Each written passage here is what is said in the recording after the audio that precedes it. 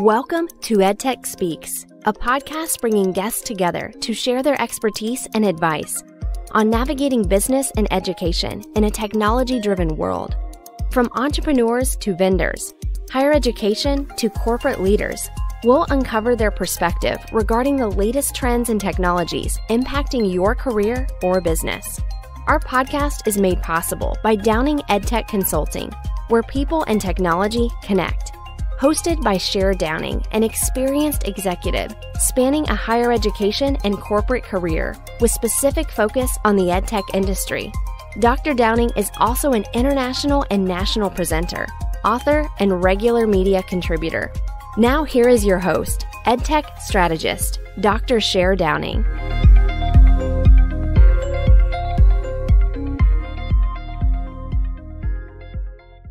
Hi, everyone. Welcome to EdTech Speaks, a podcast where we bring guests to share their expertise and advice on navigating business and education in a technology-driven world. Our goal is to provide you with options for products, services, and knowledge that can help benefit you or your business. I'm Cher Downing, your host, and today I want to introduce my guest, Roger Sands with Wyebot. Hi, Roger. Welcome. Good morning, Cher. It's a pleasure to meet you, and I'm glad to be part of your show. Well, we're excited to have you here because Wyebot is definitely an impactful product that's coming into our area and really, I think, going to change some of the way that we do things. So I'm going to let you start out and tell us a little bit about your background and yourself and how Wyebot came together. Absolutely. I've been in the networking technology space for about 30 years, and I've been running high-tech business units for over 25 years. More recently, I was at a wireless startup company here in the Boston area, Colubris Networks. I was an executive there and co-CEO. And that company was acquired by HP. And at HP, I ran their worldwide Wi-Fi business for 7 years. Wow. And so it was during that journey, working with CIOs and IT leaders and higher education companies all over the globe, when the idea of Wyebot came about. Right. So we saw a major transformation take place in the market, cloud computing, right, with the applications and hosting of cloud services. And we also saw what we call the mobile enterprise, right, where if you look at higher education, students and professors and staff members were using more and more mobile devices for access to information 24/7. And so this transformation that took place is extremely valuable because it's increasing productivity, right? It's getting access to that information, whether it's research or collaboration or communication amongst their colleagues. But at the same time, it brings a lot of challenges, right? The mobile infrastructure, Wi-Fi technology, which now we treat like a utility, but unfortunately, it has intermittent issues. It's just a complexity of RF, of high density environments like higher education, where you have a lot of demands on the network. And so that's where Wyebot was born. It was all around understanding these complex environments and building a system that leverages automations to help solve business problems. But that's the overview. I've worked at high-tech startups and Fortune 150 companies, and bringing that technology together with my co-founder, Anil Gupta, to build Wyebot. Well, this is fantastic because, as I tell several guests and my audience knows, any of us that have worked in this industry in the last 25 years truly grew up with the industry, because the industry has changed every single day since we got into it. And so you fast forward to now and people say, well, why did you get into this? And I always say, I'm not sure I ever chose to get into it. I think it chose me. And just as for you, it chose you and it pulled you in and you started to see all of these things come together. And I'm so excited to talk about the automation part, because I think, we used to think about Wi-Fi purely for institutional need, business need, really big product need, enterprise solutions. And all of a sudden now, you have an enterprise system in your home. Everything that you own is running off of your Wi-Fi, your doorbell, your refrigerator, your television, all of these things. And when it goes down, we really are we're just shocked that it's not there, or that it has a lapse, or heaven forbid, we see the little wheel spinning on our Mac products, because we're just not used to it being slow anymore. We're not used to having any disruption. We're used to that fast speed, that instant reaction to everything. So the automation piece, I'm really fascinated. Tell me a little bit about what you're using. Obviously, we're looking at artificial intelligence, but really, what are you using to try to figure out what are the types of things that are going on with people and with business and how it's being reacted to? Sure. And just to tie it again back to the work we're doing at HP, when we're supporting our higher education customers around the globe, and they had these business continuity issues, right? Whether it was in a classroom, high density classroom, lecture hall with 100 students, whether it was a dorm room, challenging areas, right, with dorm room students doing all kinds of applications, and they were having these intermittent problems. And so I would send my top engineers to these customer sites, because obviously our goal was to deliver, best in class solution to these customers. And the challenge with that is I'd get folks on site, and these are very, very good engineers, but these intermittent problems, right, would go away. And so then we'd wait around, and we'd be sitting in classrooms and even dorm rooms for days, right, and waiting and capturing the information. And that's what drove us to what you were asking about, is the automation piece. So we realized that the networks are so dynamic, right? They're living and breathing and constantly changing with new technology, right? You have voice recognition systems now, like Alexas in the dorm rooms. You have gaming devices. You mentioned thermostats, right? Building automation. And so what we realized was that we needed to move to this automation. Now, what does the automation consist of? Two components. We have IoT sensors that go on the customer prem, dorm rooms, classrooms, auditoriums, and they're doing the monitoring of the Wi-Fi environment 24/7, combined with edge computing, right? Because we're processing, in some cases, volumes of information. So we have to do edge computing right on the sensor. And then we send metadata to our cloud application. We're running in Amazon. And in the cloud, we have our AI engine. So you were asking what we're doing here. The AI engine is taking data from tens, hundreds, or thousands of sensors and processing all that in real time, looking for events that are impacting business continuity, looking for events that are impacting the students and the professors and the staff when they're having these Wi-Fi connectivity problems. So we analyze the data. We do pattern recognition, behavioral profiling with our AI engine. And then in the dashboard, we'll identify what the performance problems are and how to solve them. So we've taken the complexity out of this whole what's happening in these ecosystems to an automation platform, all remote, so IT can just connect in, get proactive alerts when there's performance-related issues.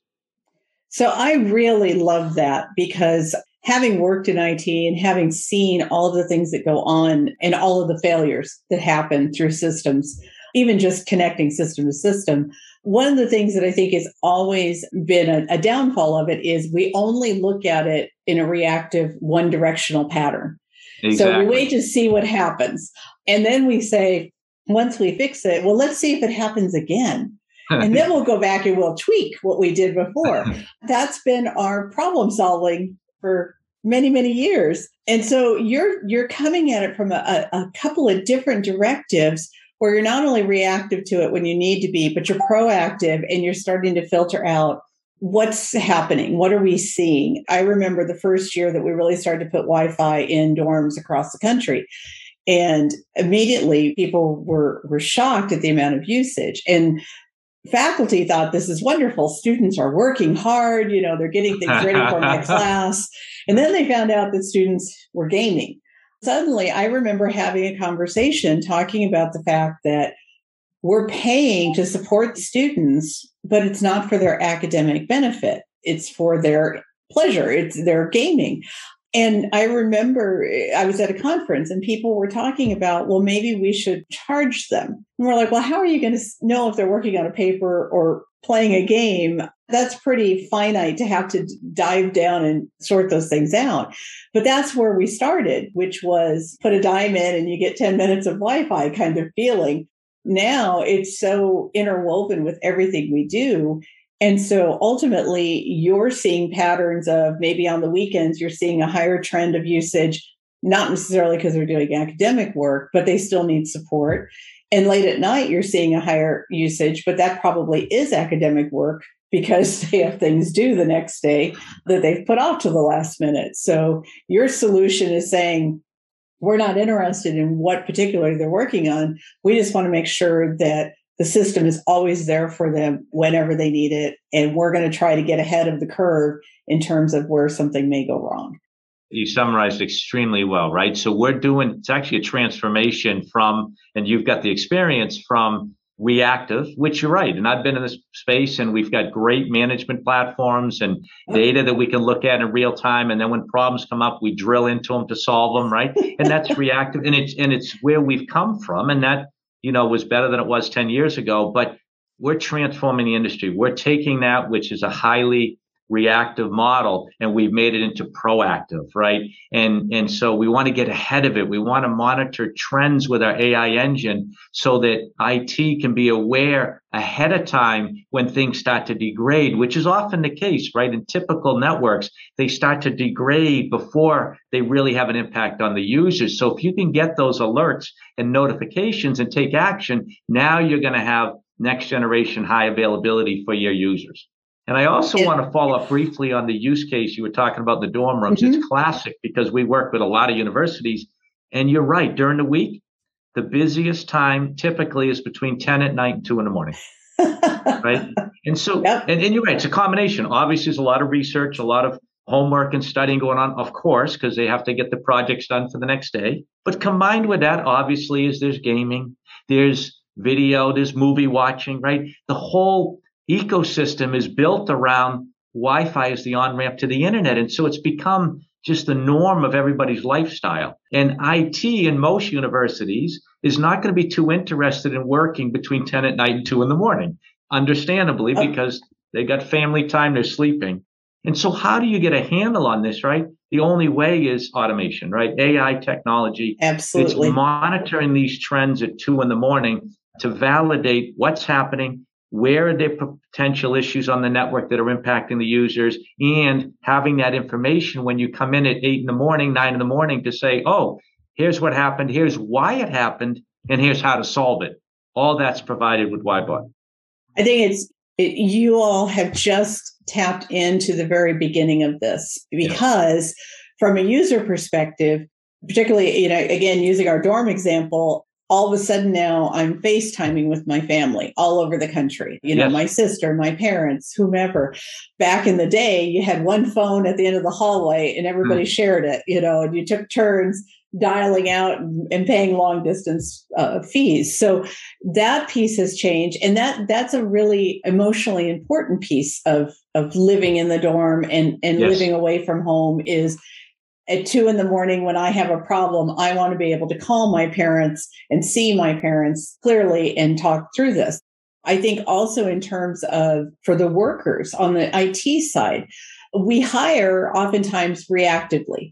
We don't have enough people that are watching the servers, so we add 3 more people to watch the servers. We don't really identify what's wrong with the servers. We just keep adding more people to watch them still go down. It's always been a, kind of an interesting scenario that we think more people will somehow capture reactive situations faster.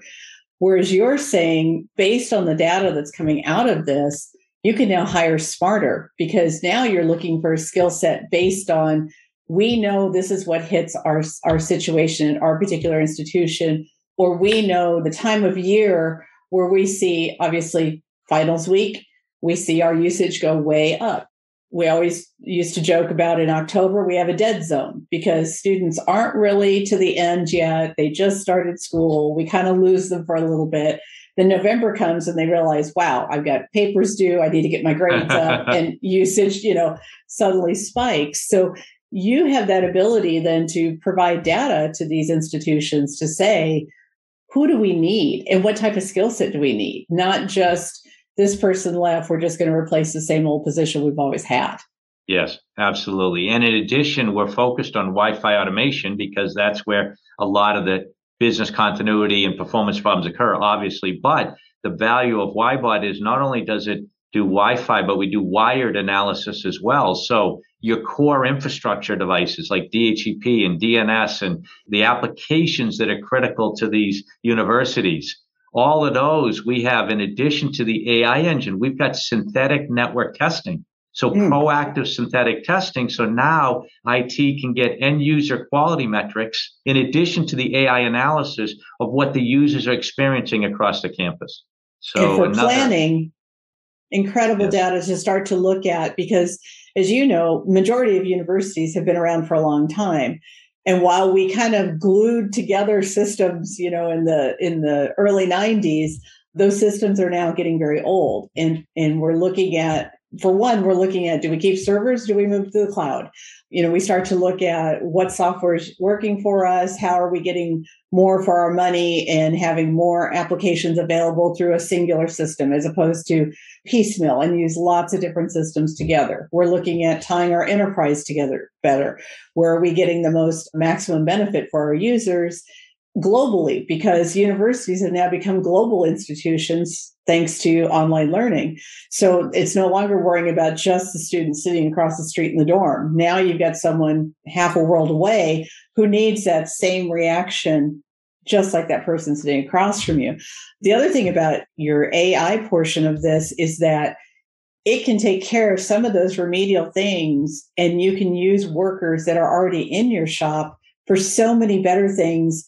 We've all had those wish lists of positions we'd fill if we just had, the line item and the budget money, and until there's either like a huge outage or something that allows us to get extra money for that, we just keep that wish list running. Now we've got the opportunity to move people over to that because the system is running and being more self-sufficient than it ever has before. So exactly. And in fact, that's the power of the system, because now we want those individuals to be able to focus on other business critical activities for the universities, right? And so having a system, we save up to 90% on mean time to resolution. So when there are intermittent issues, dramatically saving time. And then, as we mentioned, we're proactive because we're constantly monitoring 24/7 the entire ecosystem to look for these type of events, to notify IT as well before they have an impact. So yes, the goal here is to enable universities to be more efficient, provide better user experience.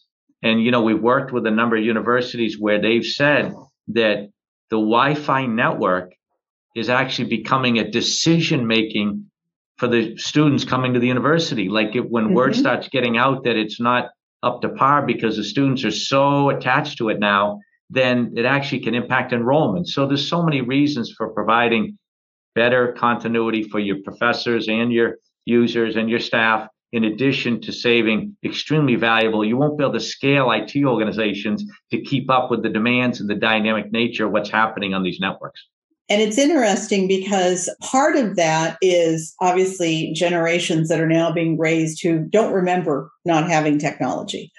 I always tell people, anyone who is middle-aged spent half their life without it and half their life with it. So we know both worlds, right. But everyone under us doesn't remember a time where there wasn't technology. So they're smarter in how they shop. They recognize the ability to go anywhere that they want to go to school.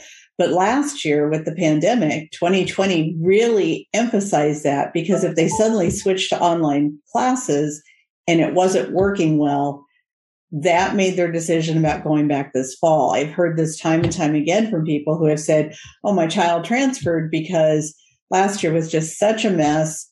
And I'm like, well, but they're going back to campus this year, right? Yeah, but they're just worried. What if it happens again? What if the country had to shut down again and they haven't fixed that situation? So it's become now an actual recruitment piece that we didn't use before. Before it was, we have rolling green grass and beautiful buildings and lots of activities. And now we're saying, we have Gigablast and 5G and all of these, terms that are now becoming every day, because students want no break in service and they want the ability to just move seamlessly wherever they're going.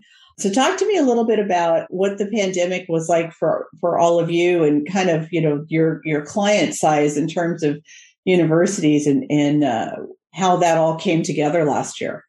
Yeah, great question. And it's unfortunate, obviously, for the pandemic. And, we wish the best to everybody out there that's dealing with it. It's been quite the challenge. Initially, because we do a lot in education, K through 12 and higher education, there was initially when the pandemic hit, there was an immediate pause in Wyebot's business because everybody, understandably, went home.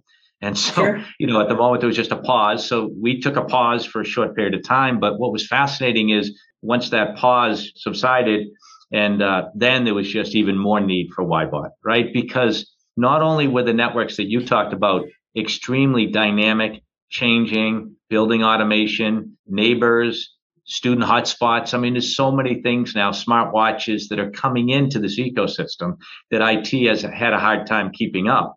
Then when universities started to, move back into the education space, it was hybrid learning. And so is exactly what you said. That put an increased demand on these networks in a different way because you had students, whether they were home or in some cases, they started to go back to the dorms, but they were isolated to the dorms. And so they weren't used to that model, right? Because most of the time the students for the classes and the lab, they were in person in session. And so it actually created what we call even a higher dynamic environment because you had some students in classrooms, some in dorm rooms, some at home, but all of them needed access to information. And the professors in the past, just like you were talking about generational, and both my parents were teachers, right? I have a huge respect for the education sector, but a lot of them weren't leveraging technology to its fullest potential, right? And they were comfortable and it worked.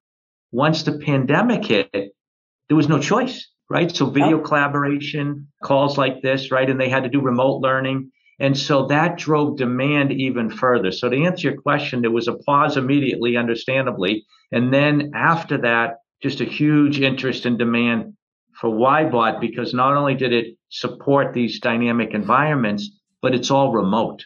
And when you think of the pandemic and COVID, unfortunately, it created travel restrictions, right? And you had to be very controlled of where you went. You couldn't just walk into dorm rooms to solve problems anymore because of this. And so having remote eyes and ears, in addition to the automation, was just a game changer. And so we've seen a dramatic increase on our already healthy growth at Wyebot because of it. Excellent. And I think it's, it's so interesting because we sent everyone home and then we said, who's going to run everything if the IT people are all at home? Because we've gotten so immersed in cybersecurity situations that we've really locked everything down. And right. Then, you heard stories of, we're alternating, this person comes in this day, this person comes in that day.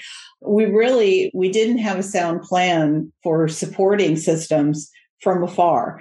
And obviously, depending upon the size of the school, some were able to react faster than others, but it definitely has been a difficulty because, again, we've never planned for what I call the ultimate outage, right? Whether that's a system outage or, as in the pandemic, people outage. But it was really interesting to see the reaction times and the reaction overall of what institutions were doing.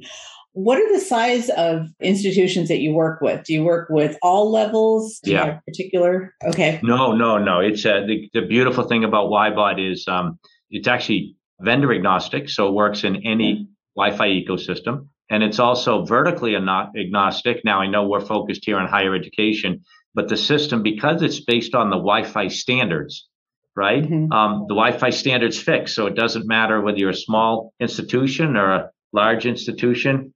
We support and work in all those environments. Okay. And then let me ask you, because I'm going to tell our listeners, you can go onto their website at wyebot.com, and we'll be sure and give that address on our podcast space. But you can see a demo on there, which I think is really fascinating. But I do want to ask about Wyebot in the Wild, because I really love that name. But that is the problem of the week and case studies. So tell me a little bit about what you do in this area, because I think that's the problem of the week is fabulous. Yeah, thank you for that. And the Wyebot in the Wild, as you can imagine from the name, we just have so many stories because now we're in so many customers globally, and from our past lives, of course. that we realize, again, I used the term a few times, dynamic, but there's just constant challenges that are taking place. And so what we try to do at a Wyebot Wild, right, is bring content to users, right? Valuable content on what we're seeing, trends in the market, problems of the week, as you called it, which we say, look, here's something we've seen repetitively in the industry. So we want to make IT folks aware of it, right? And then, of course, use cases, right, to show you how you can benefit from this type of platform. So we put all that content right on the website for our listeners and our users. In addition to the, like you said, the demo, just to make it clear, we also do free trials, no obligation, because we're a big fan of education, and we want education customers to be able to see the actual solution, the AI engine working in their environment. So any customer that's interested can come to the website, fill out a form, and we'll ship out a free trial unit for them to test out in their environment. That's wonderful. And I hope that our listeners take advantage of that. Because two of the things that I love about your website and about talking with you today, Roger, is your transparency. So IT is always shrouded in a cloud of mystery, and it's always pay no attention to the man behind the green curtain kind of concept. And so oftentimes you're sharing these stories of situations that have occurred and potential fixes and things to look for. And oftentimes companies don't do that because they think, well, if we don't tell you, you have to come to us. We'll fix it, but only after, you sign the dotted line. So I'm so excited to hear that. And the idea of a free trial, which for anyone that works in IT, I mean, we have to test it. We have to see how it works. We have to see how it puts together. Exactly. It's our natural curiosity. We just can't take it at face value. We're not good at that. Right. No, and we want you to see the simplicity, the automation, all that. And there's no obligation. We pay for shipping and everything. So it's just a nice benefit for those that are interested to try it out. That's fantastic. And for our listeners, I also want to point out, when you go to the website, check out In the News. And this is something that I always like to point out to folks, which is the different types of audiences that you are being covered in.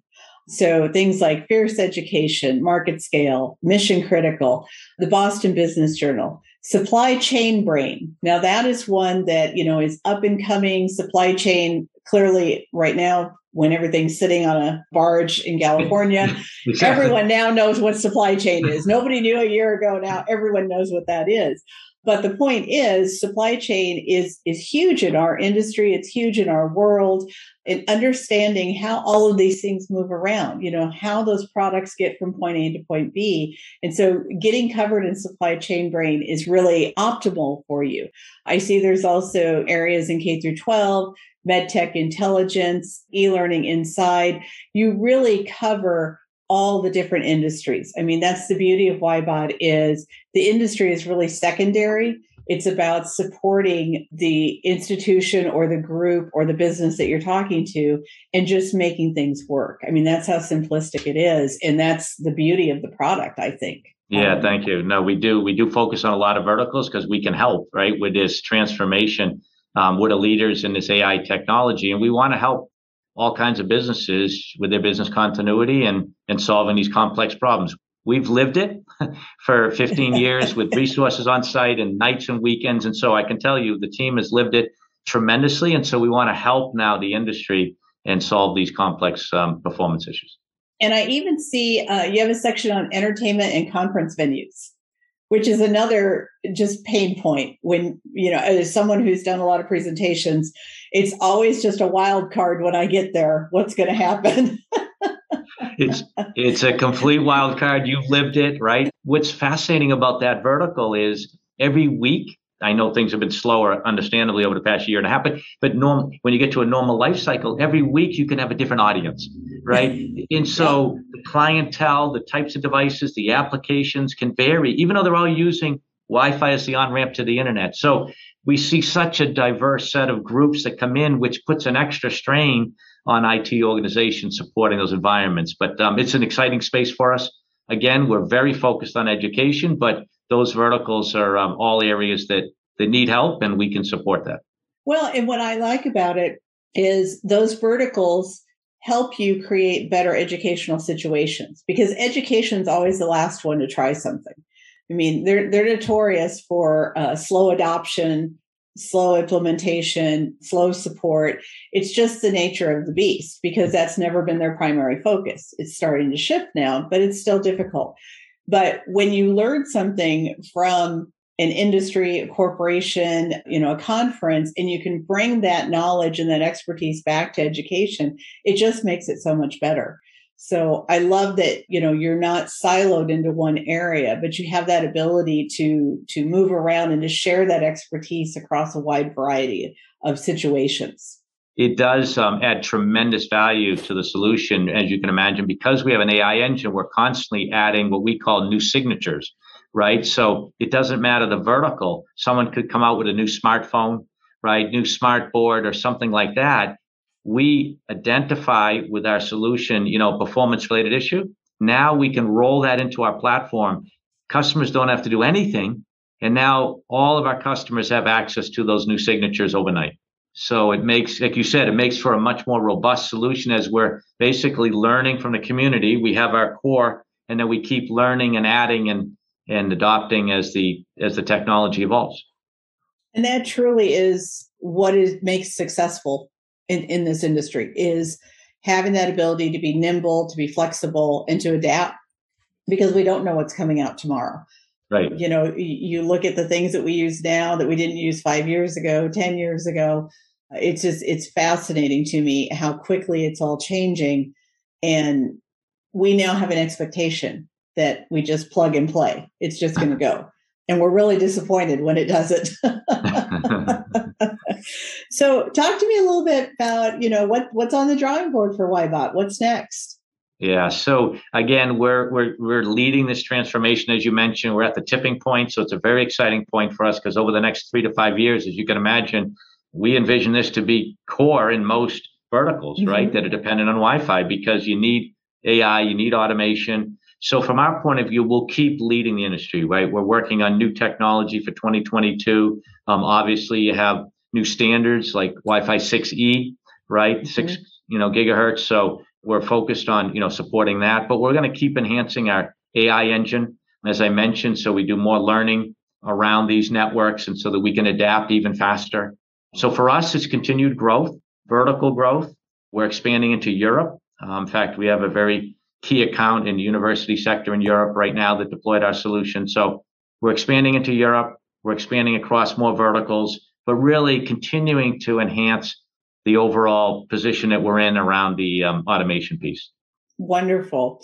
Because I think, as you said, this is only going to keep going. And I think we're going to now see problem solving in a different way. We have a lot of people that are continuing to work remotely. They're not going back. Companies are saying we're not renting all this space, work from home, it's all fine.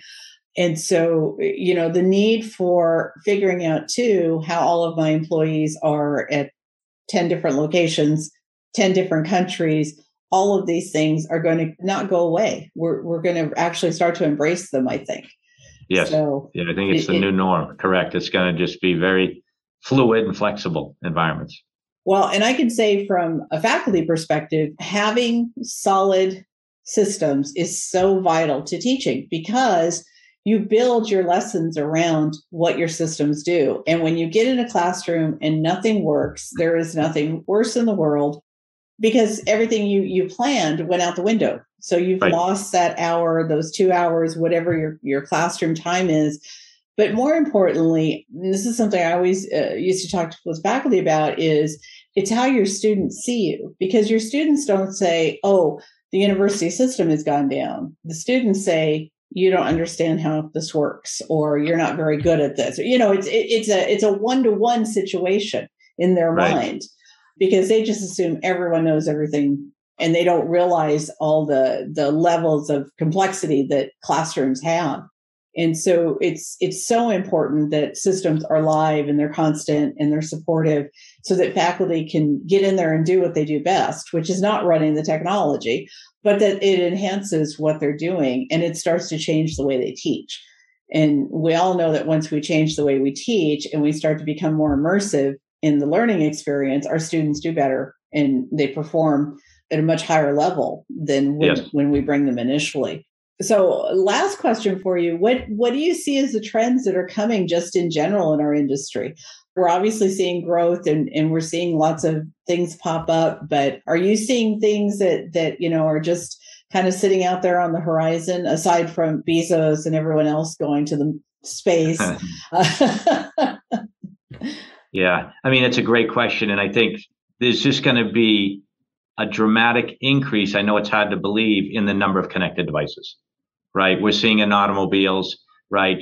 The world is moving in that direction. We're working with companies that have sensors in furniture, right? So that they can keep track of attendance, meaning in terms of classrooms and auditoriums and what type of utilization is happening in conference rooms, right? So I'm just giving you some examples from automobiles to sensors in furniture, but the green initiative with solar panels. And so there's just going to be, the world is going to be even more connected. And I know where we are today, we already feel like it's very connected, but it's just going to be taken to another level over the next 5+ years.